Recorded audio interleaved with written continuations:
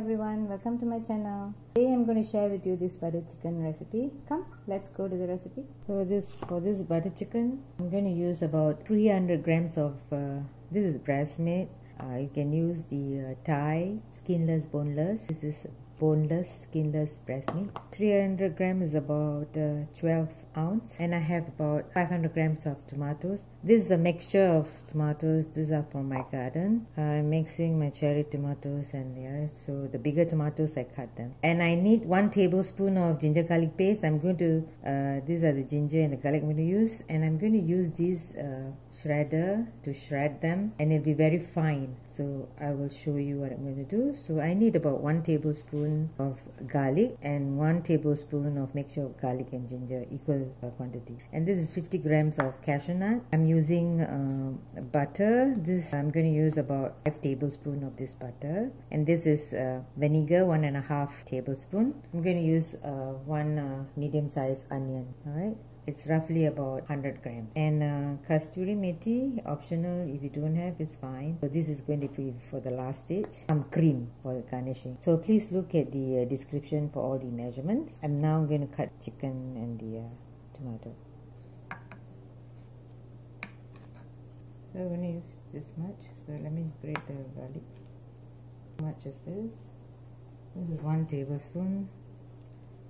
So this garlic is about 1 tablespoon. So I'm going to, so this ginger is half. I need about half more, right? So I have 1 tablespoon of ginger garlic. This is ginger garlic paste. This is garlic. So this is going to go with the chicken. So of that ginger, I only took half of that ginger. I'm going to cut them to thin strips.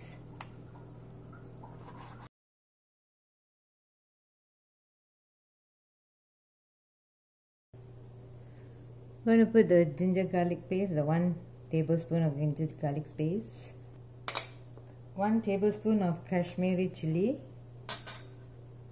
I'm going to rub this together and put it aside for at least 10 minutes.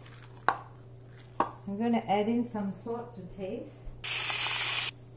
This is about maybe a 1/4 teaspoon to 1/4 teaspoon.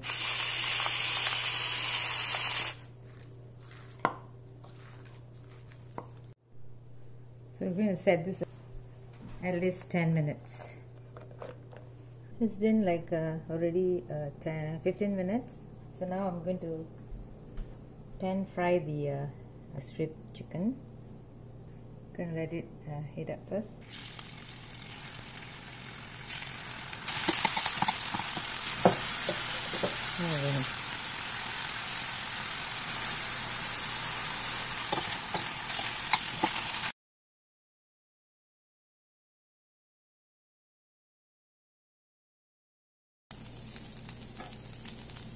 So this is how the pan fry is done.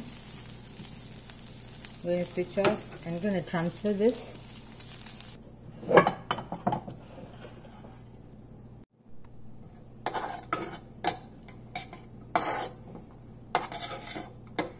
So this is going to be butter chicken. I'm going to put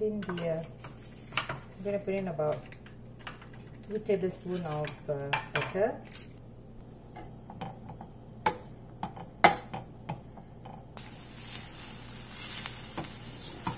I'm going to saute this for about 1 minute,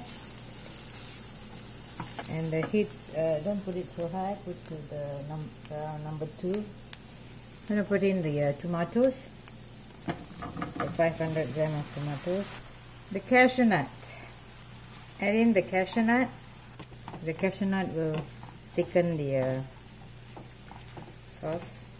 To this, I'm going to add in some water, about 100 milliliter of water, and to this I'm going to mix in all the other spices. Garam masala, please look at the description for the ingredients. Chili powder, 2 tablespoons. Red chili powder, 2 tablespoons. I'm going to put in some of the cashew methi, is about 1 tablespoon. I'm going to add in some salt, 1 teaspoon of salt. And we're going to add in the vinegar and some sugar. I'm going to put in 1 tablespoon of sugar. So sometimes the recipe will ask for more sugar, but I'm only going to add in 1 tablespoon. You may add in another. The most you can go is 4 tablespoons. Once the salt, the sugar, the vinegar are incorporated, now you may want to taste and see. This is where I will add in the sugar or the salt. And I'm going to add in another 2 tablespoons of butter. So all in all, I add in 4 tablespoons of butter. So I'm going to let this simmer for about 10 to 15 minutes. And once after that, I will bring this back and I would blend this with the handheld blender. This is going to simmer on a medium heat for 10 minutes. So it's been 10 minutes, nearly 10 minutes. I came in 5 minutes ago and mashed the tomatoes. I pressed them like this. Alright. And it's best to come back every 3 minutes and then stir them and then cover and then let them be. I'm going to switch off and let it, I'm going to transfer into this kind of a pot, and I'm going to run them over handheld blender.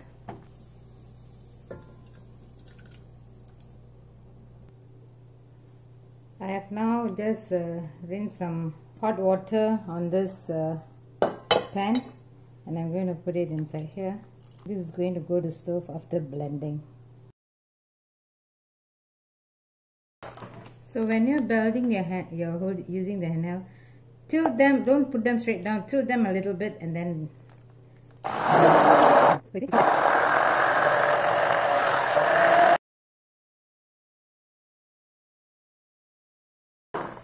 once they are all grind, you can actually put them down and then you go. For the handheld, you don't really have them to be cool down so much. Best to use a handheld, so when it's still this kind of warm, you can still. It's done now.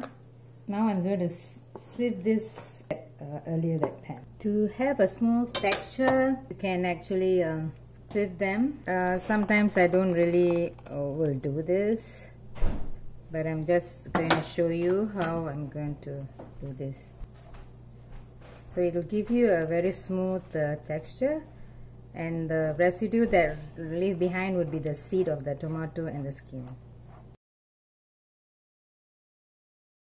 I actually use cherry tomato. Cherry tomatoes are a little bit sweet, so that's why the sugar I use is very much lesser. When you are cooking, please taste and see whether you need to add in more. I only added 1 tablespoon of sugar. You have to taste and see.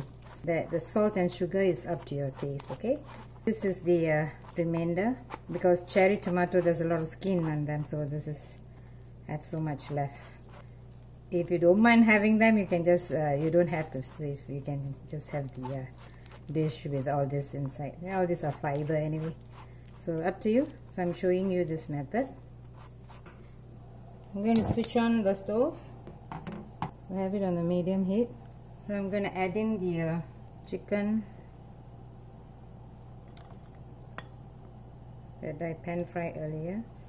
So I'm going to incorporate them a little now and let them simmer for about 5 to 10 minutes in a very low heat. Okay, it's been 10 minutes. I came and stirred twice, so it's done. Let me plate. So try. Let me know in the comment. Don't forget to subscribe and hit the like button. I shall see you in my next upload.